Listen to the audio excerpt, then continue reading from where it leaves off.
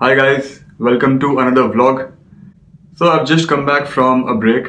Yes, I took a much needed 3-day break. You guys didn't notice it because I had recorded a few extra videos. So you had your one video coming in every day. But I just went on a 3-day vacation, if you can call it.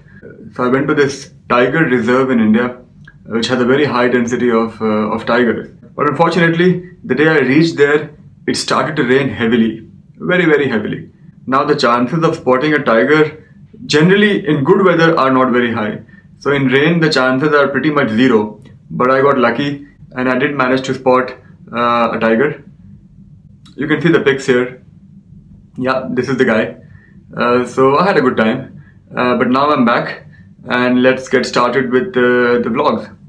So what I'll do today is I'll take a few questions because I've been getting a lot of questions the last few days and I haven't had the time to address them. So all of you who've mailed me, I will get back to you. Just be patient. But I'll address a few questions in the vlog today. So the first question has come from Kiran. Kiran is writing from India. And Kiran says that he has been an average student throughout his career. The GMAT score that he expects is around 670 to 680. Average work experience. So for some reason Kiran thinks he is absolutely average. So anyway, his question is, so for a student like me, which is the best country or college to pursue my MBA from? Okay Kiran, I must say you are a very modest guy. You're stressing a lot on the word average. But I'll take your word for it. Let's say you are an average candidate and there are a lot of people like you. You know, an average candidate, 3.2 GPA, 670, 680 GMAT, decent work experience, nothing exceptional, nothing too bad. In fact, a lot of people would fit that profile. So where should such a person apply to? Now, if you ask me in terms of applying, you can apply anywhere. And I've seen some average profiles get into some top schools also. However, in order to be competitive and to answer your particular question, Kiran, I would suggest you look at Canadian schools.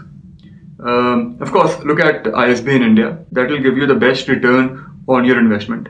But from your mail, I gathered that you're specifically asking for international schools.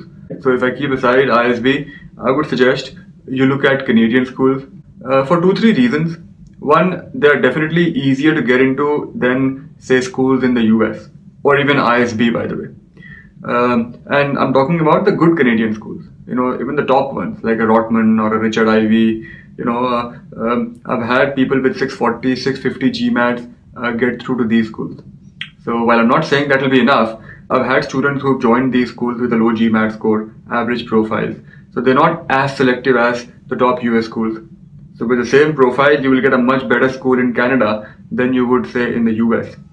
The other reason why I suggest Canada is because it will be easier for you after your MBA to stay there, look for a job or generally work there. I mean, in the US, it is the H1B lottery that you will be part of. I've covered that in a separate vlog, so go through that. But that's a big risk. Whereas in Canada, especially if you pursue a 2-year course, you can stay there for the next 3 years. Work or look for work, whatever it is, but nobody will deport you. So that's the other advantage of Canadian schools. Also, the fees will be lower than US schools. Though fees-wise, I think ISB would still be giving you the best return. So my suggestion, Kiran, is apply to ISB in India. And if you're applying to international schools, apply to some Canadian schools. You can even look at slightly lower rung ones like, say, a Sauder or a McGill, even Schulich maybe. Because I think you will be a good fit in those schools and you will like what those schools have to offer. So do check them out. Okay, so the next question that I have has come from Simon from Brazil. And Simon has a very common problem, which I think a lot of students face. So good that this question is here. And the problem is, he's been preparing for a few months now and he has started taking his practice tests. And of late his scores are plateauing. So there's no change in scores. Where are you stuck? He is stuck on 660 or thereabouts. So Simon wants to know what should he do to get out of this rut. Now Simon, again, this is a common problem and one that I want to actually address, because with most students there will come a stage in your prep when your scores will start to plateau. So you started from a 550, went up to a 610, 660, you've been feeling good about yourself, and suddenly it's not changing. So 660, 670, 650, 640, 680, 660, that's basically how it's moving, but it starts to move in a narrow range. But there's an upper limit that you just don't seem to be able to cross. So what do you do in that case? You do two things. First, you of course analyze these tests and you try to identify your weak areas. And weak areas at a question level. So which question types are you relatively struggling with? Could be critical reasoning, could be data sufficiency, could be sentence correction, whatever it is. So first you identify that. Then you go to your OG. You must have practiced questions from the OG. So then you go and check how was your performance in the OG in these question types. If your accuracy rate in the OG in these question types was around 60%, 65%, then there was a problem at a conceptual level itself, because that's not a very good accuracy rate. Then you want to first work on your basics, which you should have done in any case earlier, but do it now and then come back and take tests. However, if you go back to the OG and you notice that your accuracy in the OG in these questions was pretty good, 75%, 80% or more, then the problem is not conceptual, the problem is your test taking strategy. So then you need to modify your test taking strategy. You need to experiment with a few things. Time management is one, because it's possible that you are not able to complete the test in time.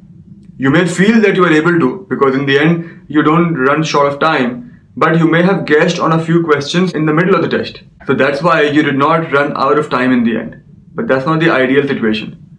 So check your time management strategy, check your guessing strategy. It's possible that you are not guessing and you should start to do so.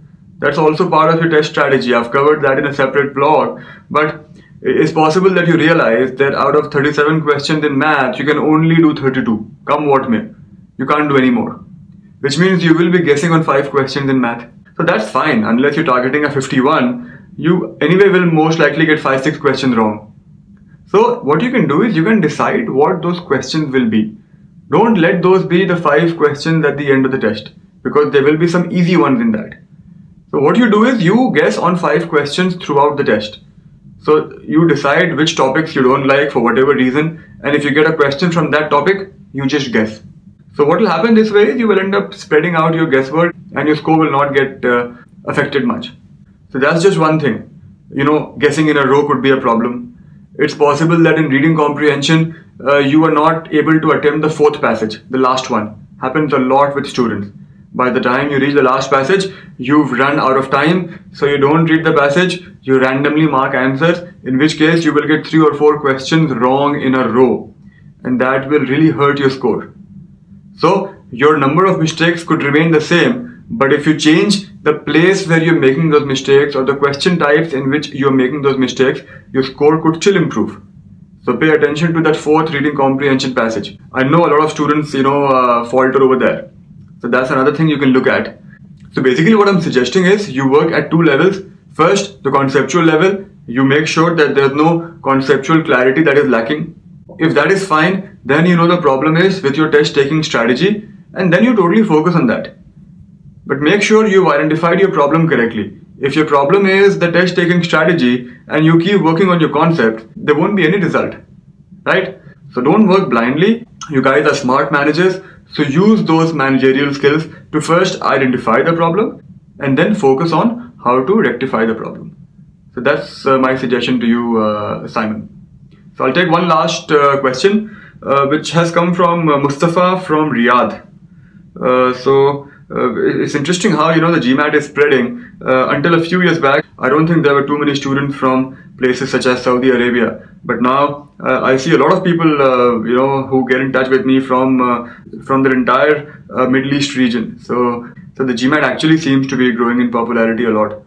Anyway, coming back to Mustafa's question, it's a short question. I'm confused with so many OGs available in the market and online. Which edition of the OG should I purchase? Or should I purchase all of them? Of course not, Mustafa. You don't have to purchase all of them. It appears to me as if you're just starting off with your GMAT prep. So then let me inform you that across the editions of the OG, the questions don't change completely. So don't think that if you buy 5 OGs, you will get 5 sets of different questions. In fact, 70% or 80% of the questions remain unchanged. If you look at OG 13 and 15, there was no change. The questions were exactly the same. what I suggest is you purchase the latest edition of the OG, which is the 2017 edition. However, if you have access to one of the older ones like 16, that's also fine. Then don't bother with 2017. But if you're buying one, pick up the 2017, do it properly.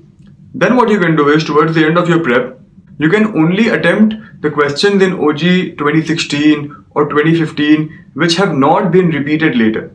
So those will be new questions for you and those will be official questions. So that's how you can use the previous OGs. Only attempt questions which have not been repeated in subsequent OGs that you've already covered. Use them as a source of additional 20-30 questions of each type. But don't buy all the OGs, it's a bad idea. So I hope that answers your question, Mustafa. Also make sure, by the way, that you get the other two OGs, the verbal review and the quant review, later on in your prep. Because the more official questions you can get, the better. So I guess that will be it for today's vlog. I shall see you guys tomorrow in a new vlog. Have a nice day.